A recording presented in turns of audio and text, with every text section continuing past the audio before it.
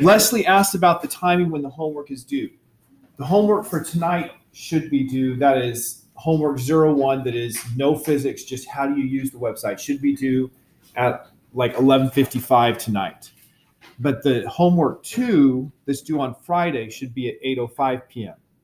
And the reason for that is I don't want you doing your homework on the Sabbath. And so the Friday homework is due between 5 and 10 minutes before sundown to make sure that you can't be doing it on the Sabbath still.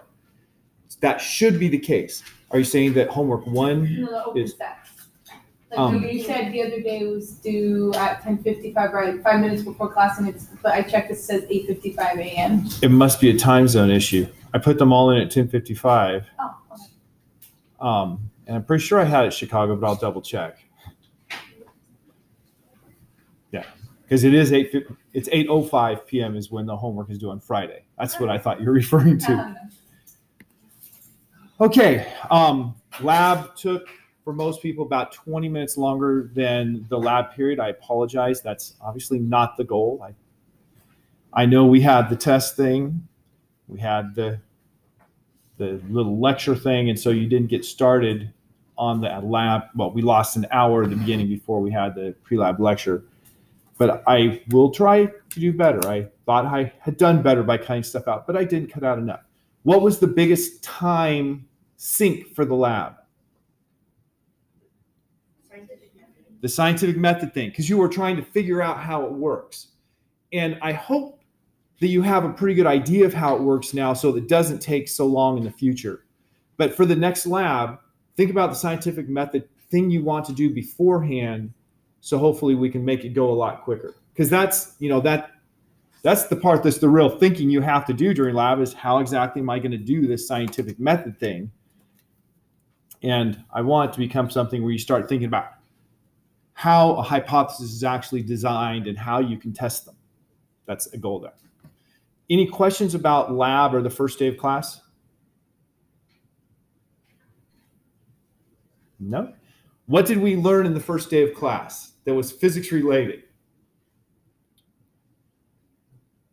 Make sure you use the right units. Okay, that came in the lab. The answer was unfortunately nothing. I only talked about the syllabus. It was in the lab where we had that make sure you use the right units thing. And so that's where I'm going to pick up today. So we're going to actually have our first, well, we had real physics there in lab where we learned about uncertainty estimates. It's always important to have units, and if you make a measurement, uncertainty in science. So let's get started. So the first thing I have here, we're going to talk about the definitions of words. There are words that we use in physics that have very specific meanings as compared to the words we use in everyday life. For example, work. When I say work, okay, I saw you working this morning, right, Leslie? What were you doing at work this morning? Making sure things were provided in the micro lab. Making sure things were provided in the micro lab. Earning a paycheck.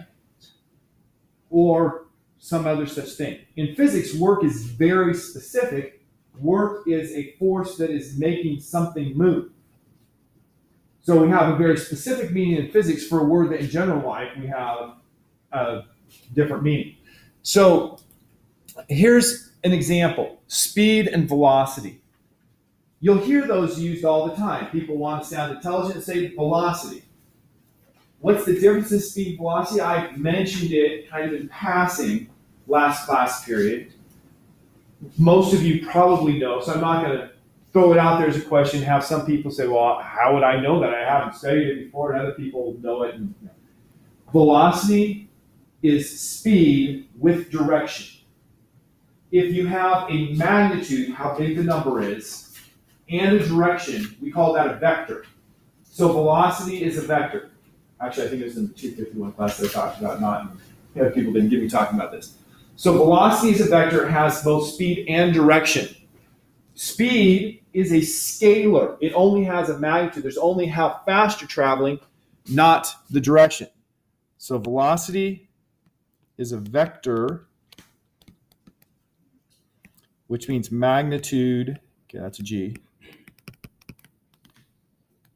magnitude with direction. Whereas speed, what we call speed, is a scalar. Notice it's two A's for the scalar. It's not something that removes scales. It's a different word.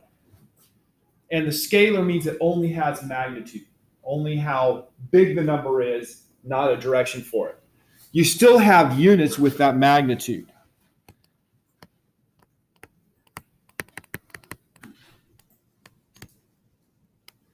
So that's the difference in speed and velocity. And that's a big part of the topic for the day, is understanding how speed works. Then we have mass and weight. And this is one that really gets me going, okay? Mass, there's actually two definitions of mass that, as far as we can tell, they come out to be exactly the same thing, so we usually just say mass. But the two definitions of mass, one is inertia, a measurement of how much inertia an object has.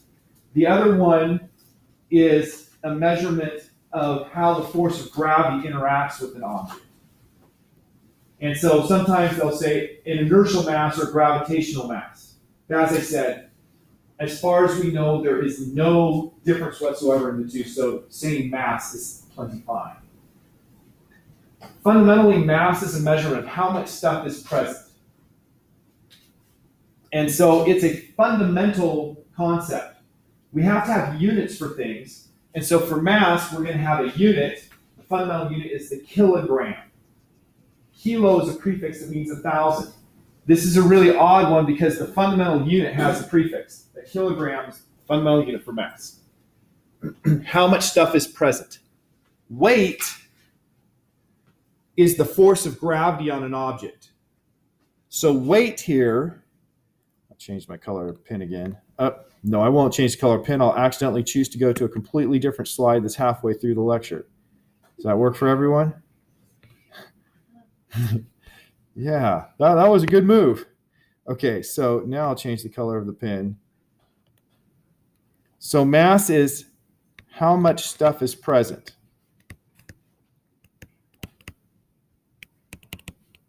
That's FF.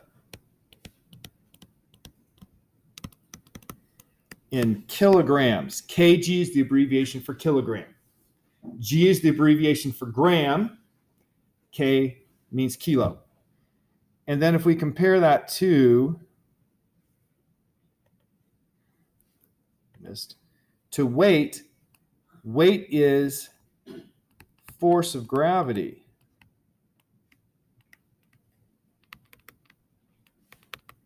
In newtons. They're so different. They're different measurements. They have different units.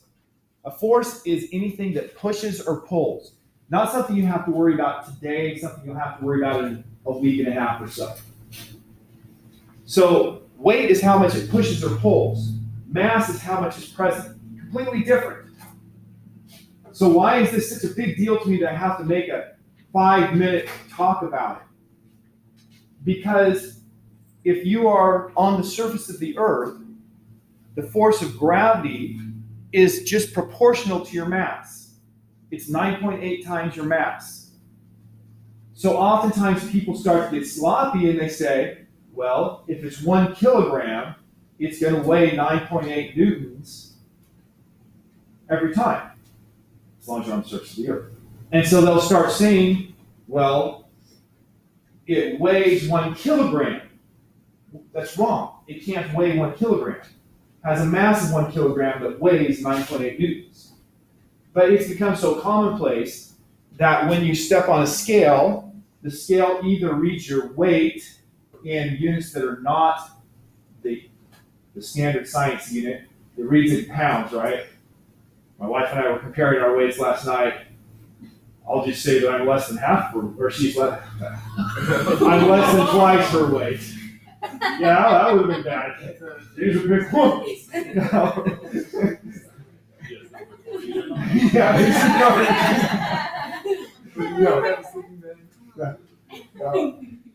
No, she's in the fine weight. I'm the one that's not in a fine weight. Let's just forget it. I probably could edit it out. It's okay. But we measured our weights in pounds. But sometimes you'll like go to the doctor's office and you'll step on their little balance. And what does it measure your weight in? Sometimes you'll say, yeah, you weigh 95 kilograms or whatever. I wish. So that's not right.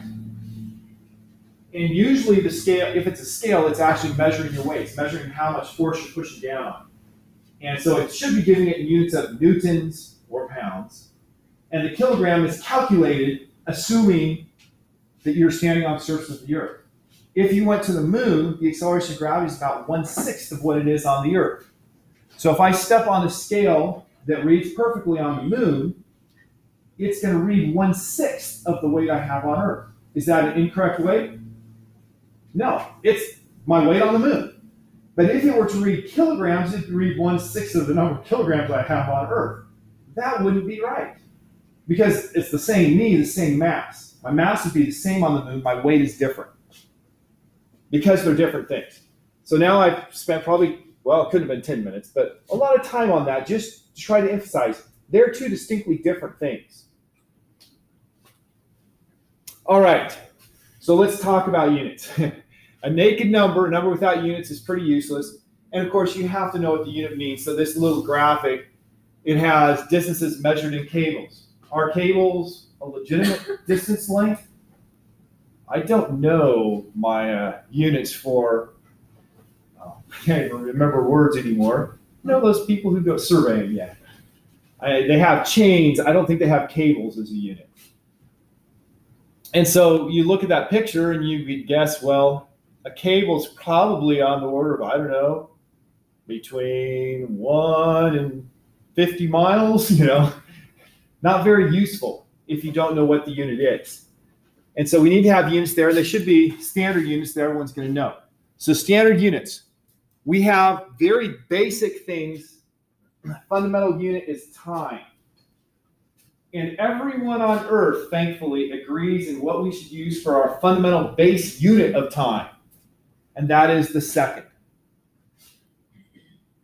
And of course, what is a second? We have to have something that the second means. We can't just all say seconds and not know what it means. Or so modern science says. So in 1967, and I will point out, I was maybe a year old when this came out, depends on what time of year.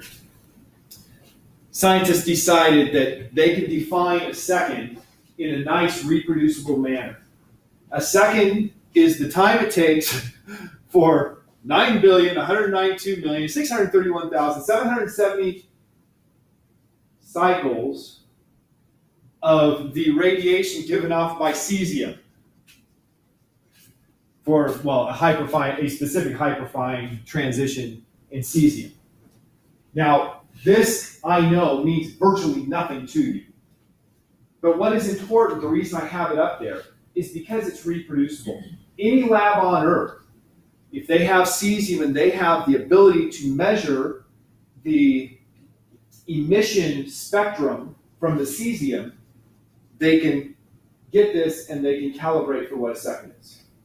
In 1997, and I will point out I was a college teacher at that point, this was updated to say for cesium at rest at 0 kelvins. Now 0, you can only approach 0 kelvins, but super cool cesium. So it's something that can be reproduced anywhere on Earth, so you don't have to have a standard for a second. You can always recalibrate if you have the right equipment. We don't have the right equipment here. Somebody had a question. Oh, no, you pretty much answered it. Okay. Okay, so that's time, the second. Everything else is derived from that. We have, seconds, minutes. Minutes are, well, a second is 1/60th of a minute, and a minute is 1/60th of an hour. 24 hours in a day. What's a day, by the way? I went over this in astronomy last night. Time takes for the Earth to spin once around its axis. that is the definition of a sidereal day. A sidereal day is a day as measured by the stars. So one rotation is a sidereal day. A sidereal day is just a little bit less than 24 hours. None of us say, oh, a day's a little less than 24 hours. We always say a day's 24 hours. So what is the mean solar day? Sundown to sunset. You could say it's the average time from sunset to sunset. I think we usually say it's the average time from noon to noon, because noon to noon is a little more reproducible. It still varies, by the way. It's not always 24 hours from noon to noon. But the time from sunset to sunset can have more variation than the time from noon to noon. But that's right. You have to have a demarcation measuring the time from there to there. Why are the two different, Clayton? Why are the two different? I'm asking him because I went over it last night, so there's a chance he'll remember. There's also a chance he won't, of course. That's it.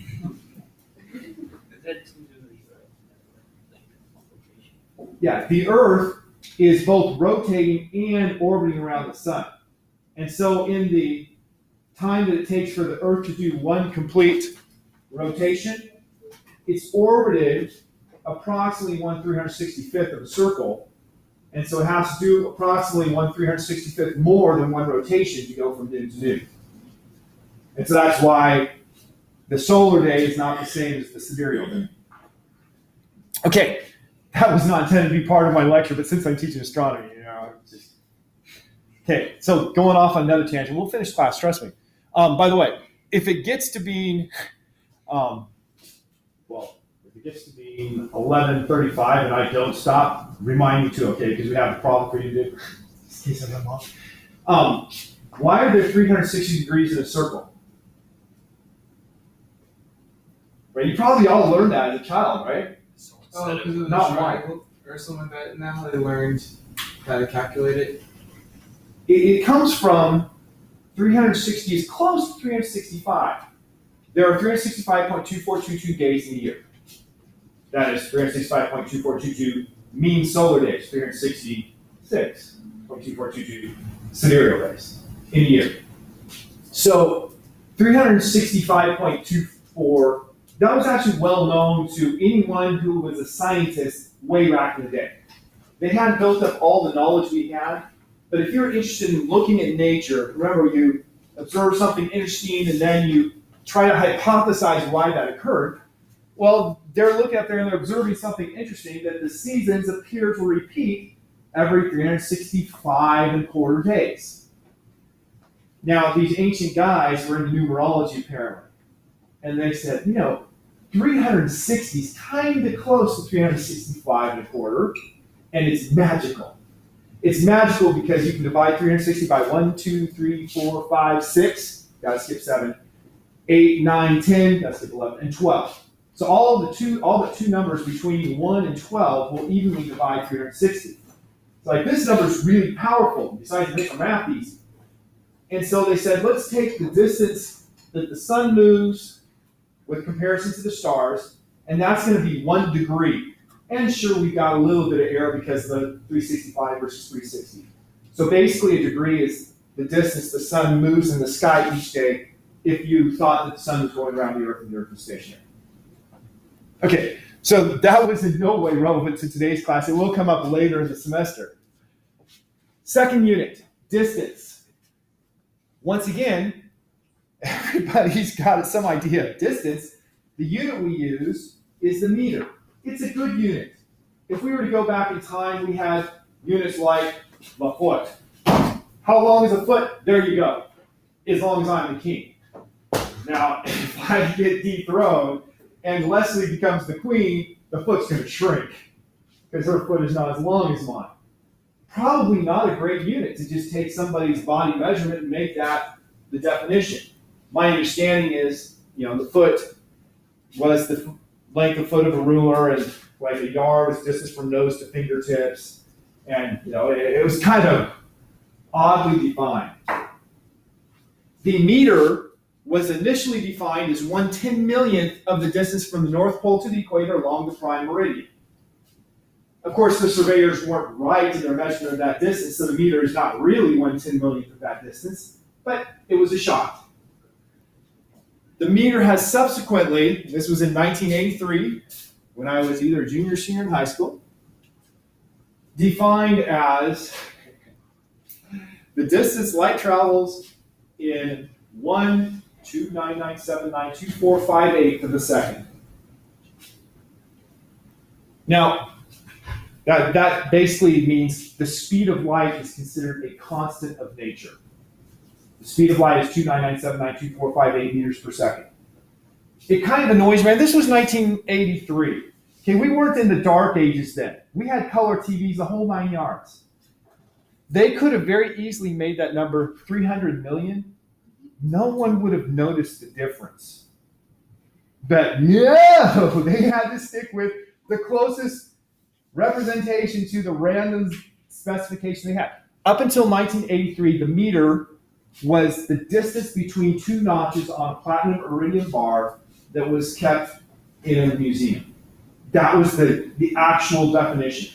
If you wanted to make sure your meter stick was right, you had to go to that museum, get access to that bar, and check against it. No one would have known if they just made the number 300 million, but no. No, they had to stick with what they knew best, the distance between those marks. Okay, now the mass. The mass is a kilogram, and that's the definition of a kilogram, right there in the picture. It's another piece of platinum iridium. Its mass is defined as a kilogram. If you want to check your standard for mass, you have to go and get access to that, which nobody can get, right? Because it's the standard. You can't just have people go and mess around with it. You might notice that it's contained inside a double-walled vacuum chamber. You have, here's a bell jar, and that's pumped down, and then separately here's another bell jar, and that's pumped down, so that they have no atmosphere in there. And the platinum iridium is chosen because it is very stable. It doesn't have very high vapor pressure. I mean, metals shouldn't have a high vapor pressure to begin with, but they want to be as, clear as possible. And yet, the most recent remeasurement of that seems to indicate that it's changing. And so scientists are really baffled. Scientists are trying to develop a better definition of what a kilogram is, but right now that's it. It's the mass of that chunk. So those are our standards for the three basic things. There are only like 6 basic things, and those are 3. Those are going to dominate our lives for this semester. The units that we use, you notice we didn't have the foot, we didn't have the mile, didn't have the pound. We use the metric system, which officially is the Système International des Unités, or something like that, because I don't speak any of those languages. I'm pretty good at English. I can speak a little Japanese, maybe a little German, and that's it. We just call it the SI system for short. SI for Système International. And so our base units that we're talking about that we're going to use in physics all the time are the metric units, as we often say. So here's a list of all of the fundamental units. I don't know why time is not spaced the same as everything. But we have length, unit is meter, symbol is M. Mass, kilograms, kg, time, seconds, S. These 3 we're going to heavily study this semester. We will also study these 2, temperature, which has its base unit, the Kelvin, that's its SI unit, and the amount of a substance, the mole. I don't know why the molecule or atom is not there, but it's the mole. We will not at all cover the candela. You see an asterisk, probably recognize, it's probably not much. Second semester, that's an N. Don't want people to think I put second. Second semester, we'll learn about electric current. And it's kind of surprising. Electric charge is not considered the fundamental unit. Electric current is. And the reason for that is because it's a reproducible measurement for current that's easy to do anywhere on Earth. So those are the fundamental units. Well, I was talking earlier today about the Newton. The Newton is not up there. The Newton's what we call a derived unit. It's a unit that's made up of other things.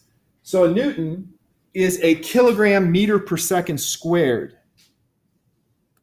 has abbreviation of capital N, but notice when you write out the unit Newton, you write it with the lowercase n. If you talk about the man, Sir Isaac Newton, you use the capital N. If you talk about the unit named after him, it's a lowercase n. So our unit of force is named after the man. It's derived based on kilograms, meters, seconds. By the way, good trivia question. Anybody know what the standard unit for mass is in the imperial system, the one that uses pounds? Very rare for somebody to know this. But I did have someone last year, I believe, who knew it. It's the slug. So kilograms, slugs, there's a conversion factor, but those are both measuring mass. Newtons, pounds, both measuring force. Okay, quick models, theories, and laws. A model is an explanation. It doesn't have to be correct, but it helps you visualize. So the planetary model was a model of the atom. The one that I believed was correct until I went to college. That is the idea that electrons orbit around the nucleus, and the electrons, like if they're an S shell, that they're doing circular orbits. I'll bet some of you still thought electrons did circular orbits if they're S orbitals. But that's not true. But that's the planetary model, that we have them doing these orbits around the nucleus like planets around the sun. What's the actual shape of its motion? The answer is we have no clue. None whatsoever.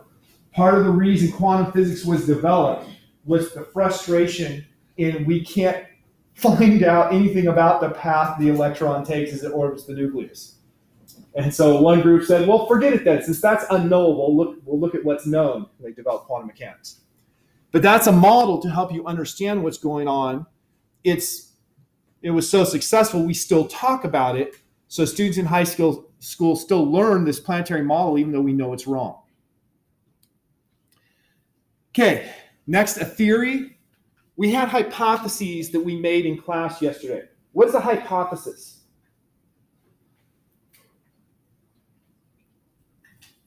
Just a guess. It's a guess. It's an educated guess. It's not made in vacuum, but it's just a guess. A theory is a hypothesis that's been tested enough that people have some faith in it. And then a law is a theory that is very broad. It works in a very broad range and usually can be written as an equation. Now, I see I'm going to stop lecturing here in less than 10 minutes, so I've got to speed my stuff up. How scientists go about explaining things. I have 2 slides and 23 clicks.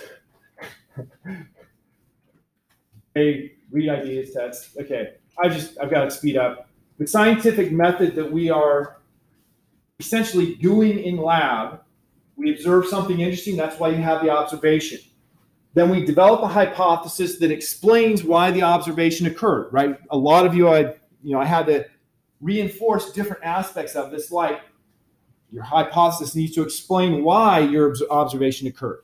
And it has to be based on scientific ideas. You can't just say, it happens. You have to have something of why. People had things like, well, because gravity's putting a constant force on it. We haven't talked about force yet. But, I mean, hey, it's true. So what am I going to do? Say, no, you can't use that? And that's scientific knowledge you have. And then it needs to make predictions that you can test. And there was our little contrived aspect. The test was already defined. You were going to compare the time to fall 1 meter to 2 meters. By the way, what were the correct times if you were measuring absolutely right? Oops, I actually wanted to stop there. To fall 1 second, the time should have been 0.452 seconds. To fall 2 seconds, it should have been 0.639 seconds. Most people are well short of those 2 numbers. One of our goals yesterday was to look at errors. Why would most people be short? Usually, you're sitting there waiting. They drop it, you start it, but you have a pretty good delay between when they drop it and when your reaction time is. When it hits the ground, it's coming down and you're anticipating, hey, that's going to hit the ground soon. I better be ready. I'm going, so I'm going to hit it right when it hits the ground. So usually you have your reaction time delay here and much less delay here because you can anticipate it, which makes your time shorter than reality. when I do this experiment, I watch to see when it's dropped, and then I close my eyes, and when I hear it hit the ground, then I hit it. So it tries to get me closer to the same reaction time delay for both. So what a goal yesterday was to understand sources of error, hence that review. Okay, so after you test your hypothesis, you have two options. Either it passed, in which case you go back and test again a different way. Obviously, we won't be doing that in the lab because it would take forever. Or if it fails, you go back and modify the hypothesis. Last slide before I talk about my new material for 4 minutes. Accuracy versus precision. Accuracy means you're close to the target. Precision means you're reproducible. Reproducible doesn't always mean close to the target. And so when we're measuring our errors, this here, they all have a pretty big error, but if you just look at the standard deviation, you'd have a small standard deviation. So this here wouldn't show up in the standard deviation. Here, their distance from the target or from the center are all about the same. The standard deviation would pretty much mirror your uncertainty. Okay, new material. This slide. Oh, poo. I forgot I have to do this. This graphic covers basically everything we're covering for the next few days. So we have the scalars and vectors, we have the units, we have the definitions of velocity or speed, remember scalar versus vector, and acceleration. So let me write these things in here. I'll skip writing position. Everybody knows what position is, where something is. Distance is the difference, or the ground traveled.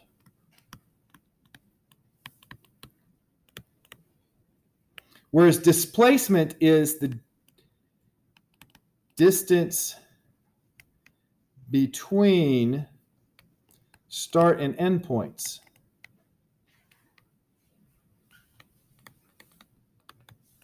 With direction.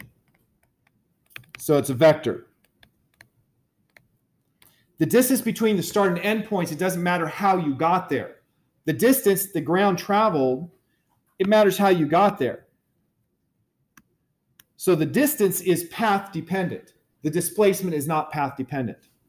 Speed is distance over time, whereas velocity is displacement over time.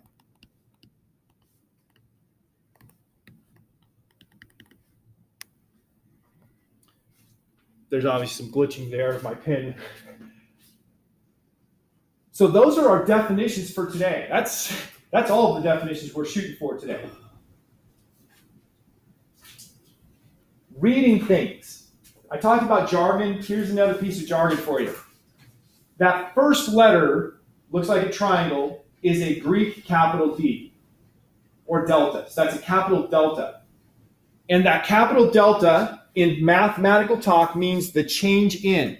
Change in is always the final minus the initial. So change in position means the final position. Traditionally, we use X for position, so X final. Initial, we'll use an I for it. So delta X means X final minus X initial. The change in position. And displacement, remember, it doesn't matter what your path was, it's just the difference in the two. Sign conventions real quick, because this does play into our problem we're going to do in a second. Traditionally, if we're doing a one-dimensional problem, we'll use X for the motion. So the X is the position at any time. If we're doing 2 dimensions, X and Y will be perpendicular to each other. They have to be perpendicular, okay? We'll talk about Y later. And we'll use X as the horizontal, Y as the vertical, or X going left to right, Y going up down, with right being positive and up being positive. So those are conventions we tend to use.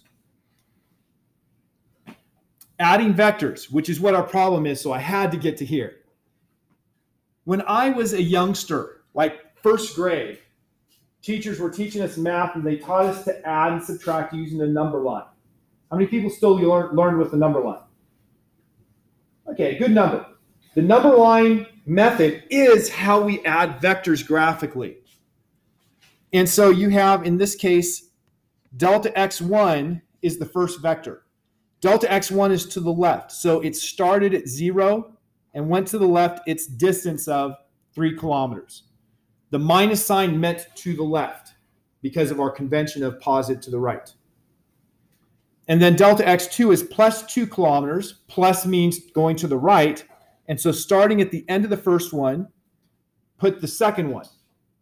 And then the answer, what we call the resultant, is the vector that goes from the starting point to the ending point. So that there is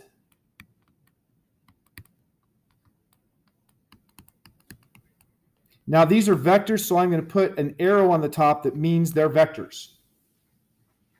And so if I look at my picture, or if you do simple math, minus 3 plus 2 is minus 1, we get that it's a 1 kilometer, notice units are listed, going to the left. So that's how we add vectors. And I will cover this more carefully in a later lecture. If you have more than one vector, you just keep going. When I was in graduate school, Dr. Walker taught physics, and he gave his students the first question on the first physics test, said add these vectors up. And his vectors went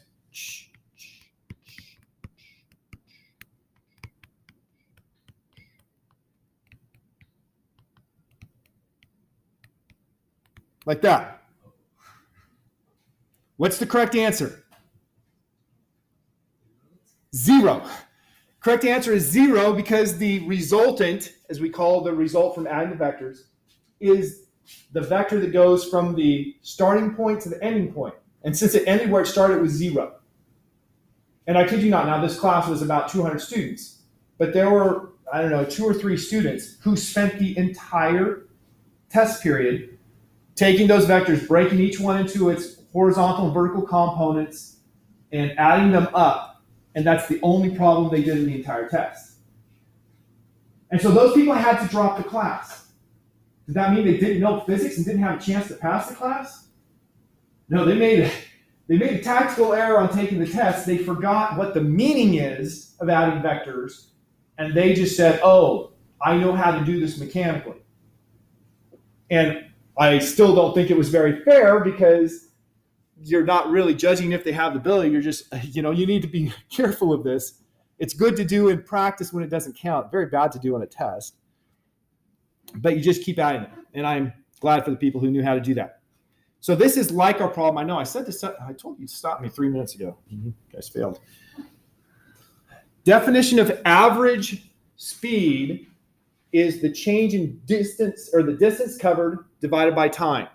So in this case here, we had a person that walked from their home to a store that's 3 kilometers away and walked back again. And it took them a half hour to do the entire trip.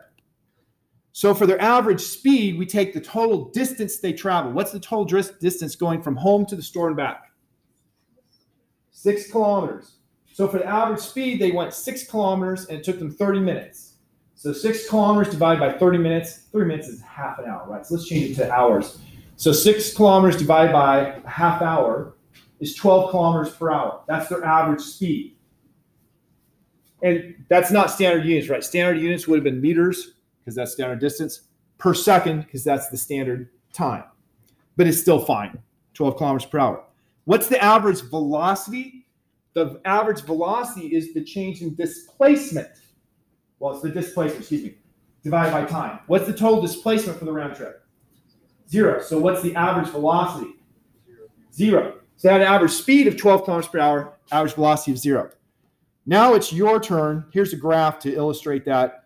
Position going out, coming back. Here's the velocity at any given time, the speed at any given time. Let's do our problem. So this is for your tables. A student runs from Prescott Hall to Holmes Lake Dam. That's 1 kilometer east. And then runs to the end of the dam, 1 mile north. Notice I only have one significant digit here in my numbers. I'll talk about significant digits, let's say Friday. For now, just use 2 significant digits for your answer. One thing you should know is approximately 1.6 kilometers in 1 mile.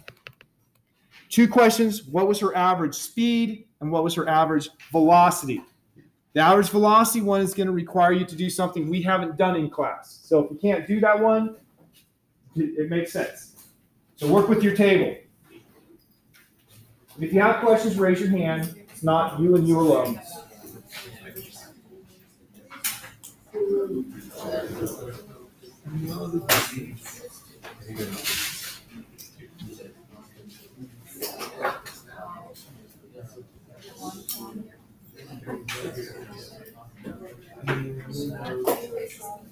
It would just be the total distance divided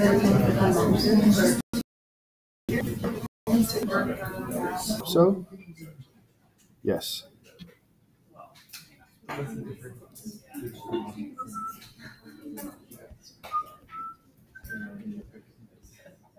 All right, 3 of you here.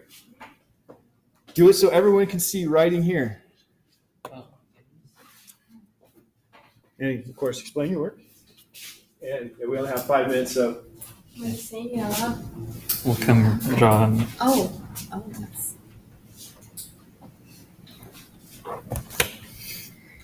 Okay. Oh, this is okay.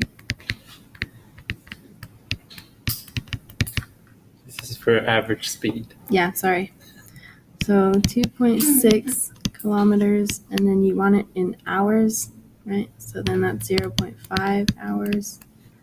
And then if you divide that, it's 5.2 kilometers over hours. Now, just to make sure everybody knows, probably everybody does, how did you get 2.6 kilometers? How do you 2.6 Yeah, kilometers? I mean, it's very simple, just to make sure that you said that. I forget the. Well, it has 1 mile. 1 mile is Yes. 1.6 kilometers. Okay, so Thank you. 1.6 Exactly. kilometers plus 1 kilometer gives you 2.6. Just want to make sure that was clear. Okay. That was the average speed. And then for average velocity, you need the displacement over time. And then since you go 1 kilometer east and then 1.6 kilometers north, you need the displacement between the beginning and the end. And I just used the Pythagorean theorem to find that distance, which came out to be 1.89 kilometers. So that's the displacement that you need for the formula. So it's 1.89 kilometers over 0.5 hours, which equals 3.8 kilometers per hour. That was perfect. Thank you. So, I imagine many of you were well on your way. If you weren't, well, the Pythagorean theorem, it's something we're going to be studying and doing a lot with. Trigonometry is a necessary skill that we will be working on. Notice he drew a picture there. The pictures, at least to a physicist's mind, are worth lots and lots. And he said use the Pythagorean theorem. That is square root of 1 kilometer squared plus 1.6 kilometers squared is what gave him the 1.89 kilometers for the hypotenuse, just for people who didn't remember that. Emily. Do you want us to convert to the standard units? Okay, or- the units. If a problem asks for specific units, which is 98% of the time, then of course convert to those units. If it doesn't ask, you can go with what makes you happy. Okay. Unless it says use standard units, which is a way of saying convert to. Yeah. All right. Have a great day. I'll see you all on Friday. Remember, the lab reports are due Thursday evening before midnight.